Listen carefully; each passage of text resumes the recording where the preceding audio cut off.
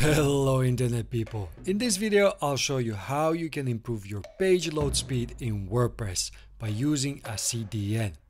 My website is pretty optimized already, but by using a CDN I was able to shave off 23% of the loading time on my homepage. And at the end of the video I'll show you actual loading speeds from the users in Google Analytics.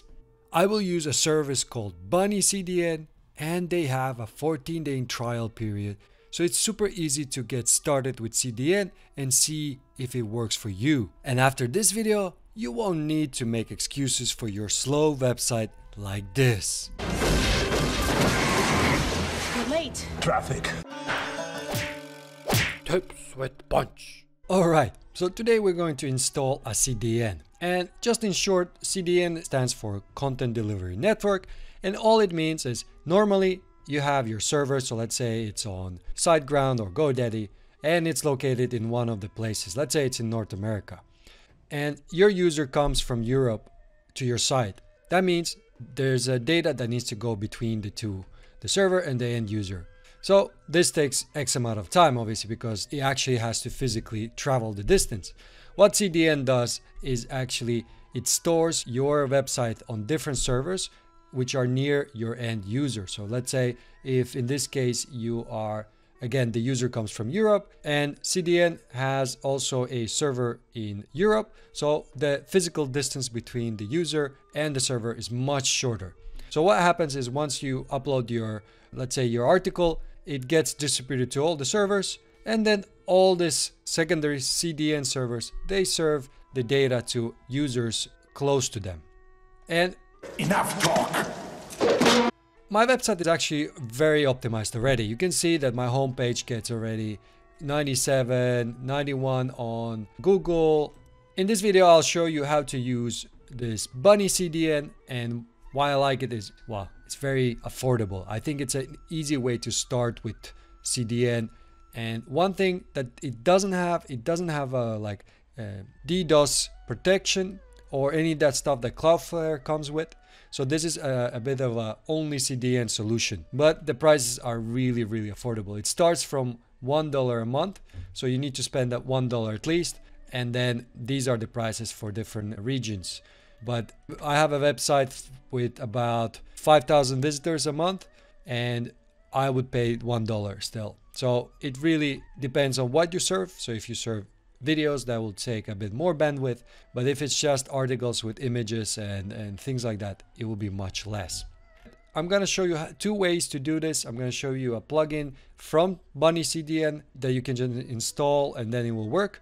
And another way is through W3 Total Cache, which I really recommend you installing. And I have a video how to do that, and it will appear on your screen now. And if you already have another cache plugin, then just check that if it has the CDN section, and if it does, then you have to install it through that and not the BunnyCDN plugin.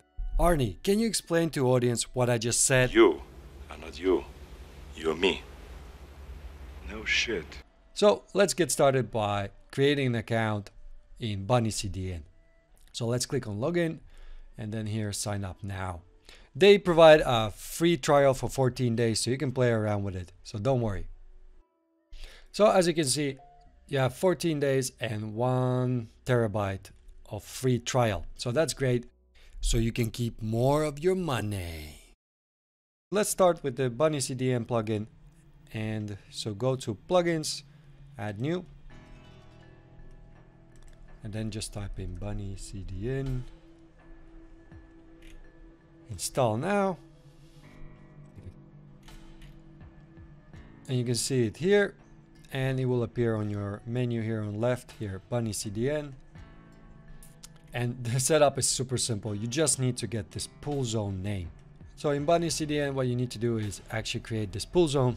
So create pool zone. So here, just add your domain name without the ending. So in my case, it's just punch salad. So don't add the .com or .net, whatever you have. Just add the domain part itself. And here you can add full URL.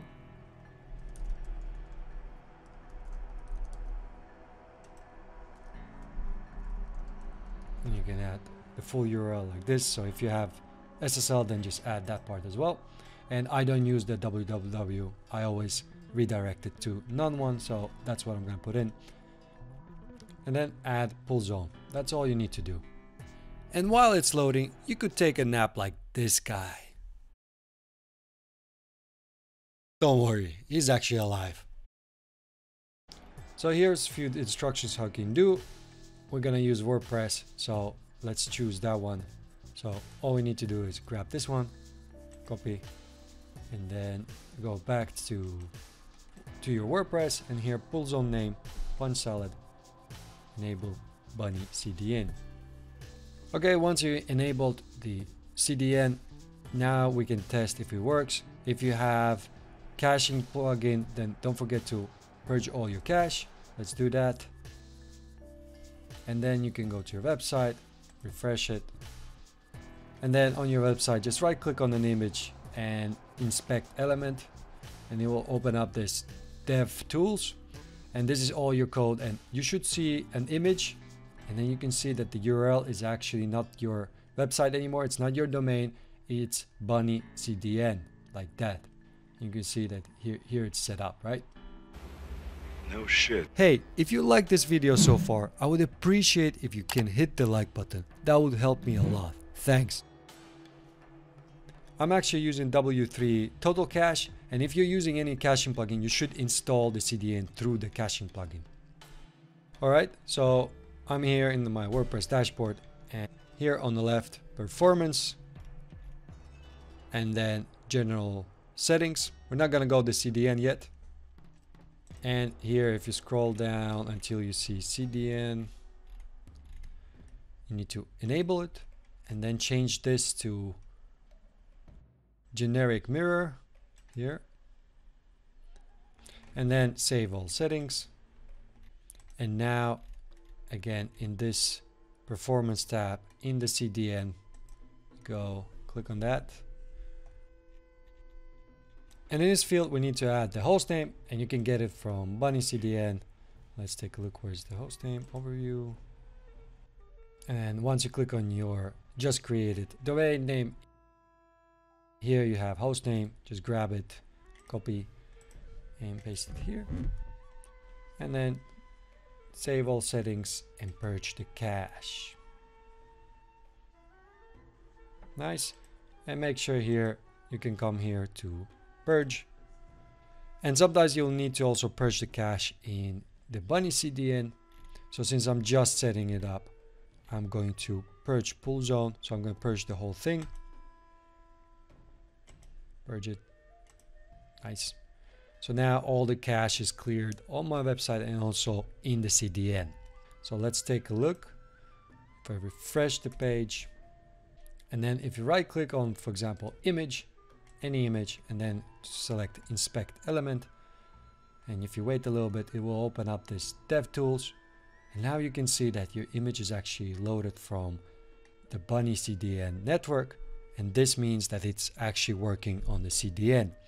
So let's take a look. How did that impact the speed? It was about 2.6 seconds.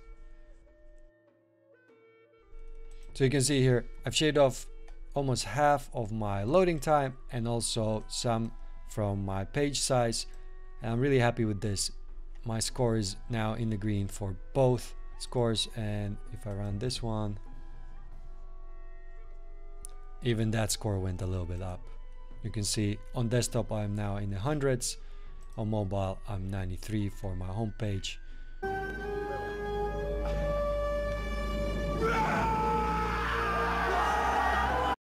Okay, and I just want to show you some data on the speed after a week.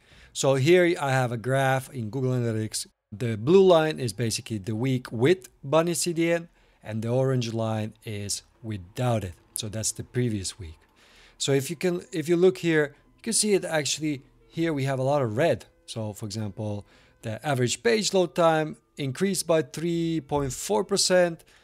I mean, here there's a bit decrease also for average response times. So this kind of interesting. And then I started to dig a bit deeper, and I looked at the countries, and here where you can see the biggest differences. So you can see that the Average loading time was actually got much better for US, United Kingdom, Canada, Australia. But then for India, it got much worse. Oh, that's interesting. Same thing for other Asian countries. And you can see Europe is still alright. Brazil, okay, this is very low amount of data. So this is something when you install CDN, no matter what it is, BunnyCDN or maybe Cloudflare. So make sure to double check the data from users. So use some user data that actually shows you how fast is the website loading for them. Otherwise, the tools are great, but they're just there to help you. They don't give you the right picture from your user's perspective. My name is Robert, and if this is your first time here and you want to learn more about how to improve your website, get more traffic, and other website related stuff, make sure to hit that subscribe button so you don't miss out on anything. Here are 2 videos that I think you should watch next. Whoosh!